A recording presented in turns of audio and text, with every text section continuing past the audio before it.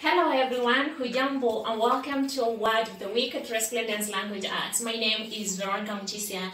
Today we learned the word for the toes. If you remember, in our last series we learned the word for the head, shoulders, knees, and now vidole. Vidole for toes. Kichwa, mabega, magoti, vidole. You will realize that vidole will be for toes and fingers, but with time we'll learn how to differentiate which vidole are you talking about. But for now, vidole for toes, kichwa, mabega, magoti, vidole.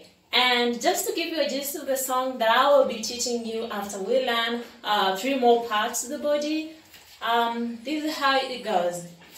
Kichwa, mabega, magoti, vidole. Magoti vidole, magoti vidole, kichwa mabega, magoti vidole.